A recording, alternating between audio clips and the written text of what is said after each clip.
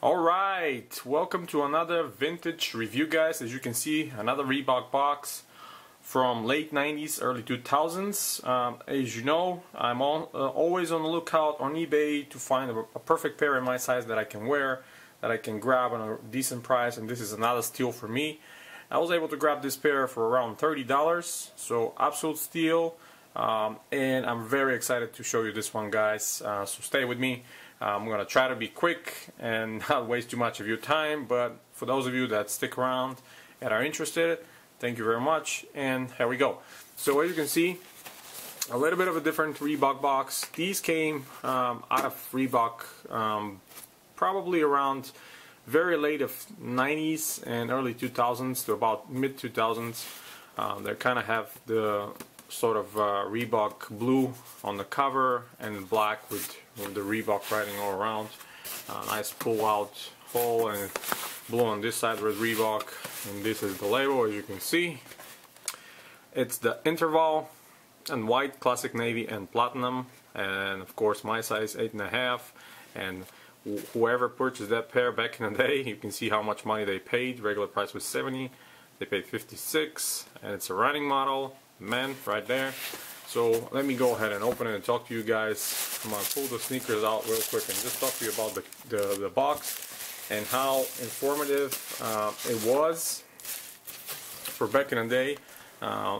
Just 1 second, let me see if I can show it. Okay, so hopefully the camera will focus on that. You can see they put on a shoe care instructions inside of the box for different materials, which is absolutely amazing. Let me take that paper out so maybe you guys can read it well. And of course the obligatory silica gel sort of moisture absorbing packs, and this is the inside here. On the lid itself we have the measurements of the box, and on this side, very interestingly, and this is the silica gel again, I think there's two of them. I hope you can see that right there. It says 3M Scotch-Lite, the sticker. So this is a clear indication that back in the day, and of course Reebok and many other brands actually used an actual 3M, not what people call today 3M, which is just a reflective material. It has nothing to do with 3M, nothing to do with Scotch-Lite, which is a 3M and Scotch-Lite. Their reflective material is of course branded. It's part of their company, and of course today it costs a little bit more, so companies just use any reflective material that imitates the 3M reflective material. But this pair and many others around that time feature actual 3M material. So enough with the box. Let me put the paper inside and talk to you about the sneakers real quick. Let me see if there's anything on the bottom. Yep, as you can see, 1997 right here, Reebok International, and the Vector logo right there. So like I said, late 90s, around 97, 98. I still remember this pair like today because one of my best friend's brother actually bought this pair in a little bit of different colorway. I remember the one that had a yellow accents, and it was super comfortable. I remember him getting it. He was so excited about it and wore that pair to the ground. Reebok always made great runners back in the day, especially, and these were part of it.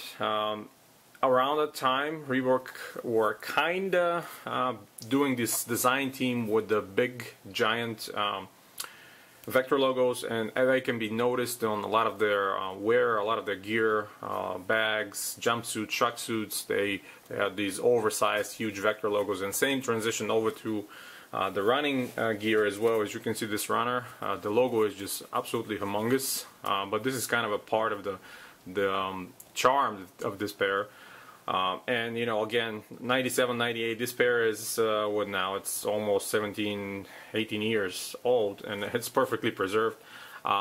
Runners age very well, especially Reebok runners. The EVA used, it's very interesting. It's not cracking, it's not giving away, it's not crumbling or anything like that. Also the upper being predominantly mesh, and of course some leather accents. They always stay very well preserved compared to nubuck and other synthetic nubuck and other materials used. But in kind of a general rule, the white based upper sneakers will age better because of the use of the material they implemented back in the day.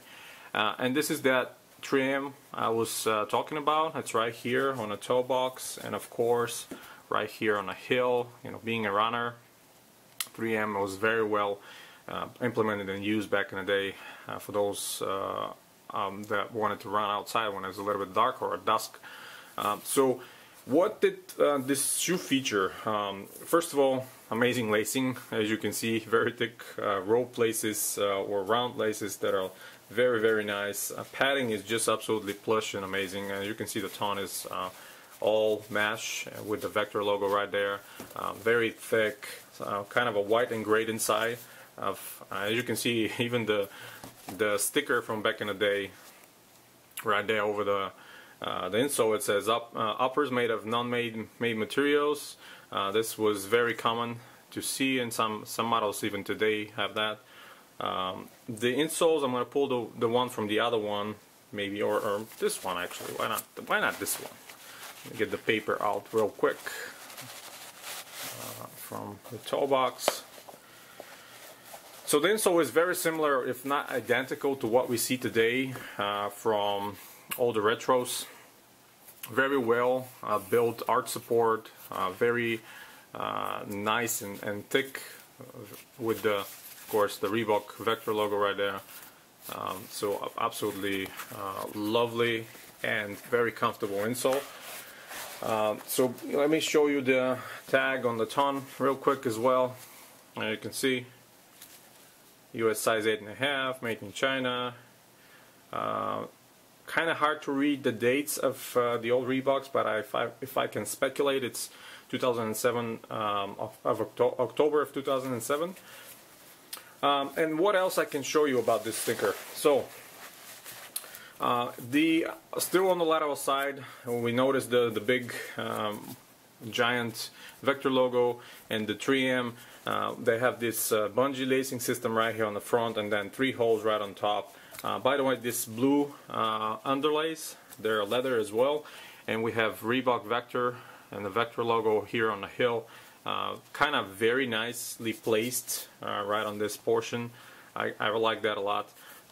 The midsole is still very cushiony, very responsive, and you can see this runner's lip right here on a heel towards the lateral side. Of course, the full tab is very nice, and of course the 3M. So on the medial side, this gray portion, I've talked about that before in other pairs, but I'll tell you again. This is a dual density or higher density EVA used on this side that actually prevents your foot for shifting inwards or towards the medial side when you run, when you walk. Some people have terrible problem with that. I'm one of those that actually prefer this setup because my foot actually shifts medial towards the medial side. Not that bad, not as bad I've seen in other people, but at the same time I prefer that, and it provides me a great comfort and kind of structures my foot back into place where it's supposed to be. And this is the view from the top down. Very nice and soft toe box, very ventilated with that mesh, and of course the ton as well. Very soft padding inside, very comfortable actually. I put them on feet, a perfect fit for me. You know, 8.5 back in the day was just a perfect fit for me. And now to the most anticipated and most exciting for me, at least, part of this shoe is the outsole, of course. Look at this outsole. Great, absolutely preserved in this absolutely amazing and huge Ultra Hexalite right here. And you can see this is probably the clearest window of Hexalite I have in all my vintage pairs. And you can see Hexalite branding right here, but the Ultra Hexalite is just huge compared to the normal one. Very thick, height-wise cells, very wide. They're probably double the size of the normal Hexalite, and as you can see, I'm going to try to give you a better perspective. And this is how real Hexalite looks like. The actual hexagonal cells are empty, full with air or other gas, and the walls around them actually exactly mimic the hexagonal cells of the beehives.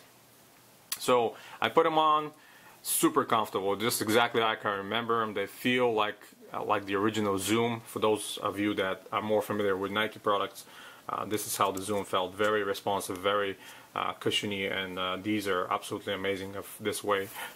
Same goes with this one. The window is very clear, as you can see. You can peek that Ultra Hexalite inside and how cushiony and responsive it is. Perfectly preserved pair, no oxidation, no deterioration or anything. I'm assuming they were kept in a very good condition, and they're almost pristine in my humble opinion. I like them a lot. A pair that you can come by very often. You know, when I see something like that, I always jump in it. Even if it was more expensive, I would have gotten it. But $30 for this pair, it was absolute steal for me. And yeah, I just had to grab it, and I love it so much. So yeah, that's pretty much it, guys. Thank you again for all of your support. Thanks for all the new subscribers. Stay tuned to the channel. There's a lot more exciting things coming up. And if you like the video, of course, hit the thumbs up. And you guys, as always, you have a wonderful day.